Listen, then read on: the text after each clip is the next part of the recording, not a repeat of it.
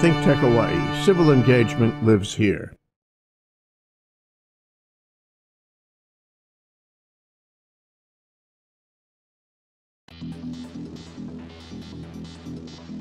Hey, welcome to the ThinkTech Studios. This is Security Matters Hawaii, and I'm with Gary Thomas today. We're going to get into some cloud video. We're going to get into some artificial intelligence. We're going to get into some neural networking. We're going to push him as far as he's allowed to. He is the sales director for North America with a company called Arcules. This is a first for Hawaii to hear about Arcules, so Gary, appreciate you coming in. Yeah, Andrew, welcome thanks for to the studio. Absolutely, thank you for having me. No worries. So I'll start with this one question I like to ask everybody. What keeps you up at night? You know, you're an industry veteran, man, so what worries you? What keeps me up at night, if it's not flying on red-eye flights, that keeps me up. But no, on a professional note, I think a couple things. One is, you know, how do we make our environment or our world a safer place, right? You know, you look around, seems like every few weeks we've got some sort of shooting going on at one of our schools. That's obviously terrible. It's horrible. And so, but the other thing is, Arcules, we're bringing to market a disruptive technology. Oh, good. Right? So, video cloud, IoT as a service is changing the industry from a technology market. So, keeping me up is how do we bring this to market? How do we educate customers, right, about the value proposition of moving video to the cloud, why it's more secure. And just, you know, we're at a point right now, we're in stealth mode. So, but we are bringing it to market in beta now and launching it October 1st. And so it's just, how do we educate customers on the product? So you have a small market, just North America to deal with. Do you have North Canada? America. Do you have South America? Yeah, did you get a small travel plan? We're focusing on North America. Good. So give us, let's give our audience just a little bit of your background, a little bit of your history on the industry. You know, kind of the last 30 years, not 20, no, whatever. Yeah, so just a little about myself. I've been in the technology sales industry for 25, 26 years, 12 years in the IT space, and then the last 13 years in physical security. Awesome. A lot of background in startups doing video analytics early on, and then more recently with a company called Milestone, which is actually a market leader in IP video management platform. And our company was actually spun out of Milestone. Arcules is actually a sister company to Milestone. So I joined our company, Arcules, November last year. Awesome. Yeah, Milestone's one of the big, what are they, 30, 40% market share globally?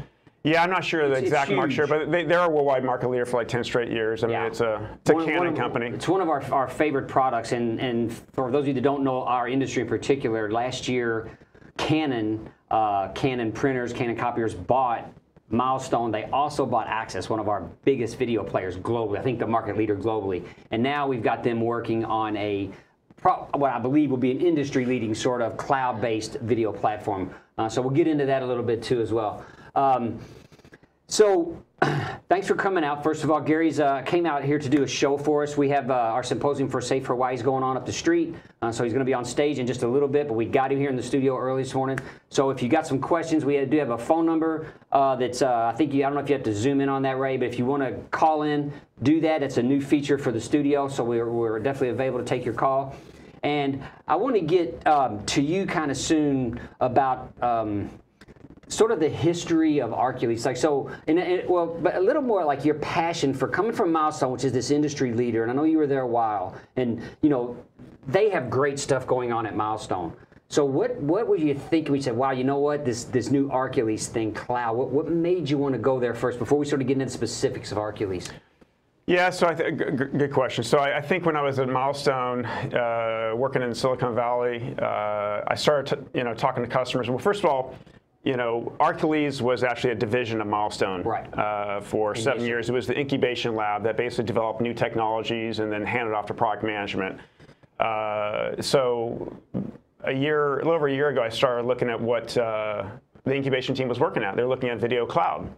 So I started talking to all my customers and started asking, you know, are you guys looking at cloud initiatives, right? Because who's not, right? And what I found out was probably 90% of my customers we're looking at moving video to the cloud sometime. Maybe not today or sure 6 months, but whether it's 2018, 2019, 2020, they're all looking at initiatives. How do we move our physical security up in the cloud? Sure. How do we do it securely? How do we reduce IT operations costs? And so I think that was a driver for me. I see. So I really started hyper-focusing on what Archiles was doing, actually the incubation team at the time.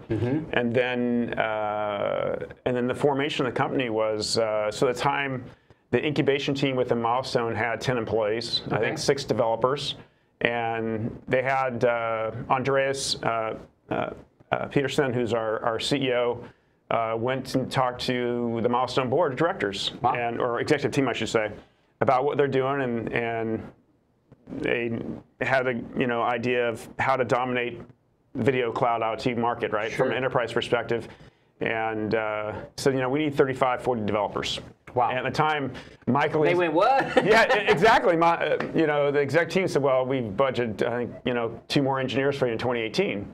So, but Lars Tengard, who's the CEO at Milestone, and Andreas, came up with an idea. It's like, well, we should spin out this group into a separate company. So they actually went to Canon, the parent company of Milestone, and pitched it. Canon executives said, we love it. We think the cloud is the future. No doubt. And what do you need? Wow. So, blank check?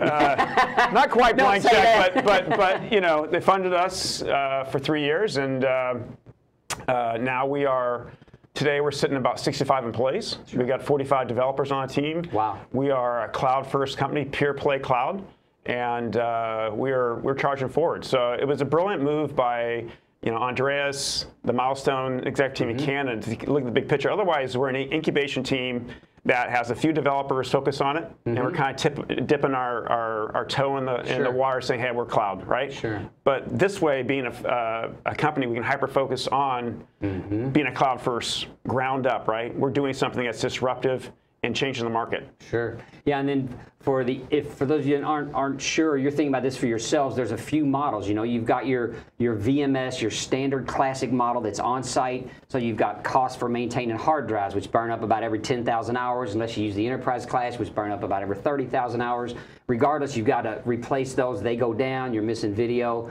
And then you've got the bandwidth connectivity that it takes to get to your video. And maybe you've got holes poked in your firewall, so there's less security for doing mobile type things with something that's home-based. And you've got the sort of hybrid solutions where some people have got some stuff on site and they've got some stuff in the cloud. And then you've got the pure cloud play, which there's been a few players in it. There's a couple people trying it, but no one on the level of Milestone has come at this yet and said, wow, actually I should say the level of Canon, and said, we'll take some resources like this, dedicate it, and build a box. So we're all, in the industry, folks like me are all chomping at the bit going, woo, when do we see it? When do we get our hands on it? And I happen to sneak a little beta, so I've got a little bit of it, but thank you. It's good stuff. Yeah, I've been playing with it. So how did you decide finally to say, I'm going to go full time? So once they said they're going to fund it, they could afford to hire some folks and get you in there, because you've been at the sort of the top of the industry for a while in your other roles. Absolutely. So this is had you taken on anything brand new before? Yeah, I've done a few startups in the past. I worked at Agent VI, which is an analytic company, back 2006 and to 2009. I also brought BriefCam to market that's right. in 2010. You were BriefCam before. That's right. So I helped them launch the product in the United States back in 2010, and which actually is an interesting thing. And Canon just bought BriefCam. Canon just bought BriefCam, a market leader in video synopsis technology. Sure. So that's now a Canon company. I think somewhere down the road it Smart purchase. Yeah, and it somewhere down the road we'll hope to see BriefCam integrated with Archiles product. Oh, sure, without a doubt. Yeah, I mean, it works so well, and it works well anywhere you use it. And if you're not familiar with that, just go to their website, check it out. Awesome. So let's talk a little bit about the benefits. Let's look at, I touched briefly on some of the architecture. You've got on-prem, you've got hybrid, and then you've got totally off-site.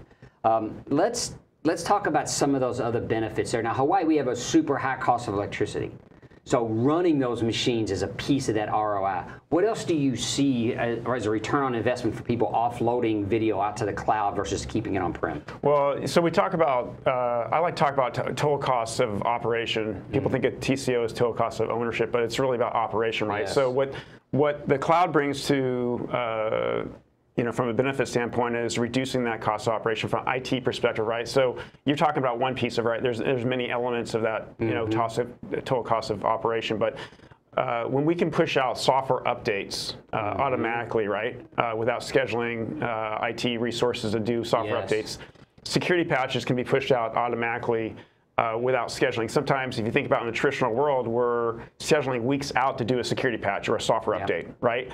We're rolling trucks to do software updates, right? Because it's on-prem, it's not, we can't get to it remotely. Absolutely, and I got customers in the Bay Area that they'll tell you that they spend $1,000 to $2,000 a day rolling a truck, and they've got 100 locations, maybe 500 locations, right? So the value proposition, we start talking about the ability to do those software updates automatically pushed out without IT operations, we could save them thousands of dollars. Right, and the management piece, I always get the latest version, and we can also probably do the firmware updates to cameras at some point, right? We'll be able to push those on out through the VMS because we have that capability, which is what we're all looking for, right? It's one thing to have a VMS, it's another thing which is, all that software lives in the cloud, that's awesome for us, but we've got to work on getting those patches out because we have 1,000 endpoints out there and there's still people driving around updating every camera or going to a site, getting on the network, updating 8 here, go to another site, update 8 there.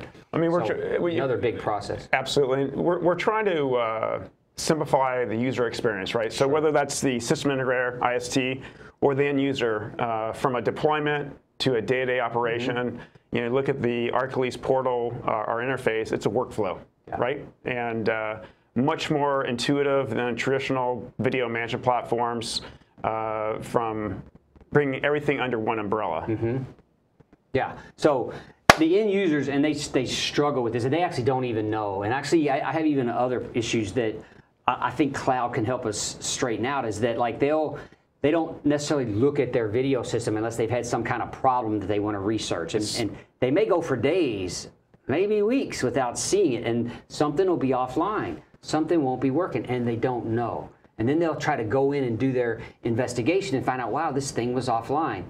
And when we've got some cloud activity, we've got a way to get those alerts out to somebody, out to a mobile device, or we can let someone know instead of the thing sitting back there on the desk, we're not paying any attention to it unless you need it. Absolutely, that's a great point. And one of the things Arcalise is doing with our AI logic or analytics is we have alerts pop up for cameras. So if you have a foggy lens, dirty lens, spider on the lens, the camera's been adjusted out of the original field of view, it's been bumped or whatever. Somebody moved it so they can. Yeah, absolutely.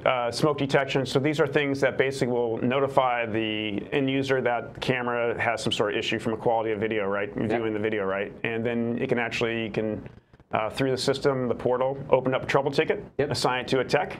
They can go out and fix it, clean it up, whatever needs to be done, and then notify the end user that it's all been cleared out. So yeah, that usability piece is massive. We're talking about Arcalise. We'll be back in 1 minute after we pay a few bills. Stay with us.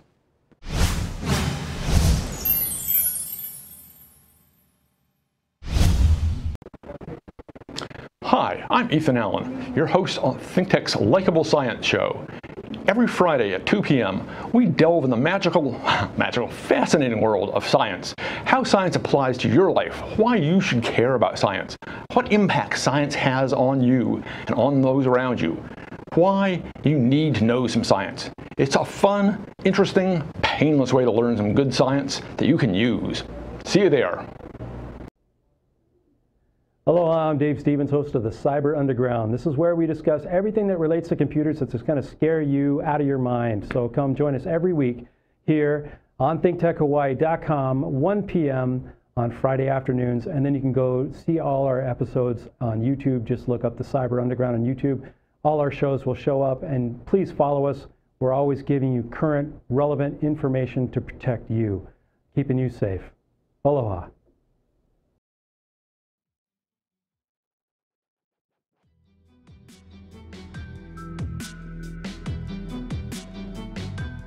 Hey, welcome back to the ThinkTech Studios. This is Security Matters Hawaii. I am talking with Gary Thomas from Arculus, and we're getting into some of the benefits of AI and business intelligence for cloud, applications. What's your vision? What do you think we're going to accomplish with this stuff going forward? From an AI perspective, so we're when we look at our platform, right, we're actually aggregating sensor data. That could be video sensors being cameras, IoT sensor data, so aggregating that and correlating that information into either business intelligence or more security applications, right? So if you look at like business intelligence, look at a big box retailer, right? Okay. You can look at an end cap. Say we got GoPro sitting on an end cap in a big box retailer. Okay. Now we can, from a business intelligence, start providing information that shows traffic flow past the end cap, and we can tell you how many people actually walk by the end cap over an 8-hour period, right? So over 8 hours, 1,000 people walk by, and then nobody bought any. That's a problem. You can that's correlated back to the point of sale, right? Sure. But you can take that data and say, okay, over that 8-hour period, 1,000 people walk by, but 200 people stop, pick up the GoPro product, and they actually spent 2 minutes looking at the product. Okay. So now we can actually correlate traffic flow, people counting, and dwell times. Dwell time, sure. Right. So from a business intelligence standpoint, and then of course, security-wise, there's a lot of things that we're doing. We can't get into too much detail, but if you think about what AI can do, if you think about, for an example, go back a couple of decades to the Oklahoma federal building bombing situation, right? A situation where AI can be applied there would be a van pulls up across the street. A van pulls up in front of the building, actually. Guy gets out of the truck. He runs across the street and jumps into a car heading the opposite direction. He takes off. Right there, that's an immediate red flag, right? Sure. You see a vehicle pull up and a guy jumps out, goes in the opposite direction. Yep. That's a major concern. We all know what happened, of course, with that horrific situation. But that's an example of AI could actually be used to apply some logic and event correlation. Usually the delivery guy goes to the back of the truck and unloads something. He doesn't run away and leave his vehicle, right? Yeah, exactly. And that's not necessarily intuitive, and even an operator, a live operator, human, might watch that to see what's going on before realizing, hey man, the clock's maybe it's 10, 9, 8, and he really got some problems to take care of. And then AI, of course, is a force multiplier, right? Obviously. Because in the case of operators he could be looking at 20 cameras, could be looking at 100 cameras. Yeah, he might have missed that completely. He's going to miss it, sure. and a good chance, right? So AI brings the ability to do automated real-time awareness, right? And event notification, and then you figure out what that response is. And so your lab team, so we saw from at MIPS this year, which is the Milestone Integration Partner Summit, we saw Tanmay talk to us, Tanmay Bakshi talked to us quite a bit about those neural networks, like some are supervised and some are unsupervised. So are these pieces of the AI toolkit that we can expect to see out of Arculus in the future? Absolutely. So we have an AI development team that's working on, awesome.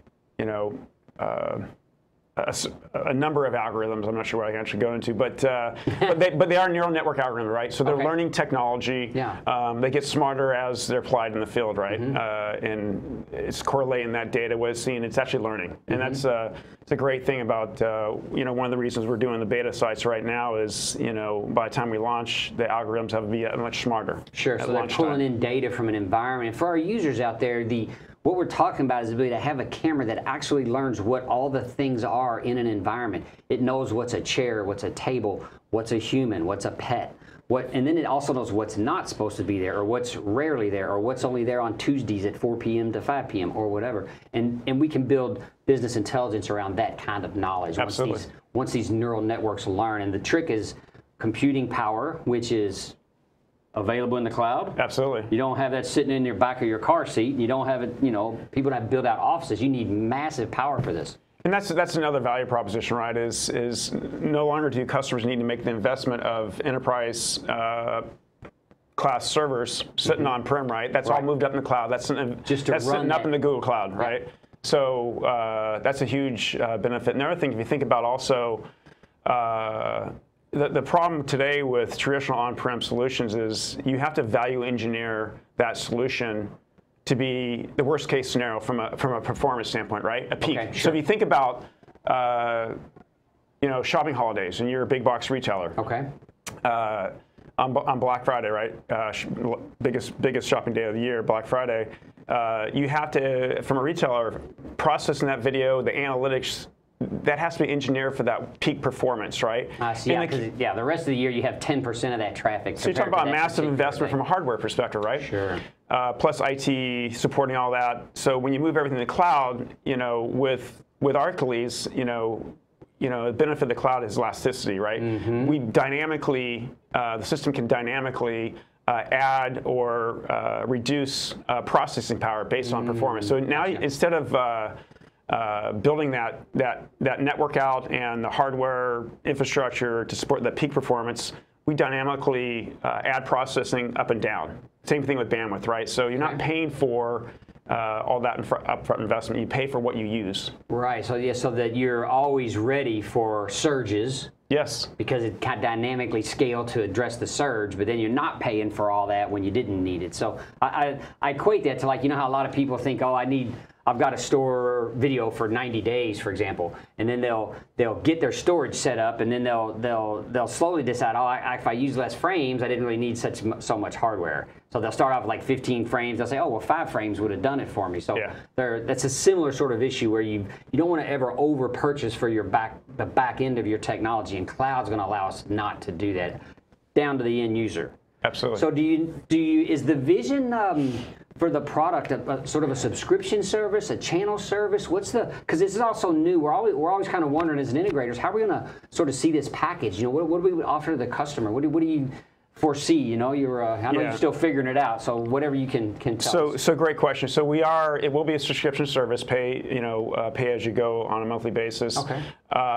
We are changing it from a CapEx investment for customers to an OpEx, right? Very good. So it's monthly recurring fee. So we're still working through some of the pricing models, but it is on a monthly fee and usage base. And will you be able, you think, to ad hoc sort of add in some AI where you need it, like put some AI into this channel for dwell time, and maybe for this channel, this is a big fire, it's a dusty area, so I need to have the fire analytic, but not maybe all analytics everywhere, or what do you think about that? Yeah, so you'll be able to, with the system, we may have a couple different levels of a product, right? An enterprise product, and then maybe a base unit. The base unit, you could a la carte add in AI logic to some cameras, a subset, right? Gotcha. And that's basically going in the portal and turning on and off different devices for those type of features, right? Sure. Enterprise may be, you get everything, right? As soon as a new feature update comes out, and the nice thing about our platform, right? Gone are the days of waiting 4-6 months for the new build. For the new build, right? And then you got to test it to make sure it doesn't break everything. Yeah. So now we push software updates out. It could be daily, it could be weekly, right? Same thing, security patches. So it's all automated. And what's the vision for working with the camera partners that we have out there? Do you? I know there's ONVIF standards, and ONVIF can be limited because you can only get the stream, and sometimes you can't control the camera features. So what's your thoughts? Have you guys debated any of that yet, or? So we will support ONVIF. So we'll, obviously the massive customer base running ONVIF drivers, but also being a spin out of Milestone, we're going to be able to tap into, Milestone, I'm not sure what it is today, they got over probably about 7,000 custom drivers for third-party cameras, right? So we're going to be able to tap into a pretty large subset of that number. Okay. So out of the gate, if you're looking at, the market leaders in IP cameras, whether it's, Axis, Sony, sure. Bosch, Samsung or Hanwha, go down the list, right? We should be able to support it, right? We always do recommend, with ONVIF to test drivers, but I don't think camera support, if you're using top 10 leading manufacturers, should be a problem. Awesome, that's really good to know. And obviously that can grow a lot easier in the cloud. So adapting, when you get a new library built for a line of camera, because those guys are also coming out with new cameras every, I don't know, it seems like every 6 months, right? You have a new build, which is probably new firmware from those guys with new feature sets and things like that. So the ability to push one thing out into your engine that updates all those engines in the cloud, right? It makes it just a one-time thing, and all of a sudden everything works. I think there's so much advantages there, and what I guess maybe, do you think it's just bandwidth that's finally allowed us to do this? Because we've talked about it for a while, but is it 5G? Is it that 5G is coming? Was it 4G? What do you think tipped the scale? Because to me, video cloud it really works, and I don't see how anyone won't do it in the future. I don't think you would be able to buy anything but cloud. Personally, maybe it's 10 years out. Don't get me wrong, but I think it's a combination. One is bandwidth is obviously there's no issue with bandwidth these days, right? So much more scalable. The other thing is processing, GPU processing from like the guys over at NVIDIA. That has enabled the AI piece to really be able to handle that deep learning logic and processing, because that's very compute intensive. So I think GPU processing, the bandwidth, and then also security.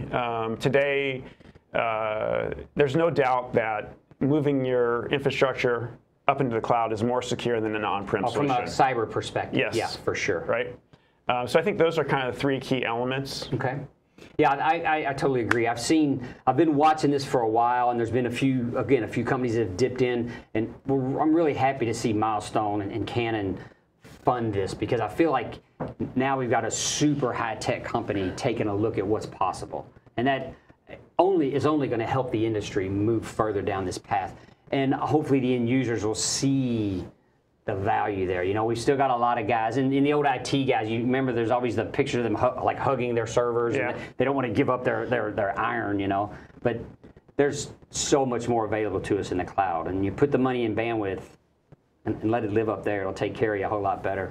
Very interesting. So let's talk about the most exciting thing so far. You've sort of been there since a little bit late last year.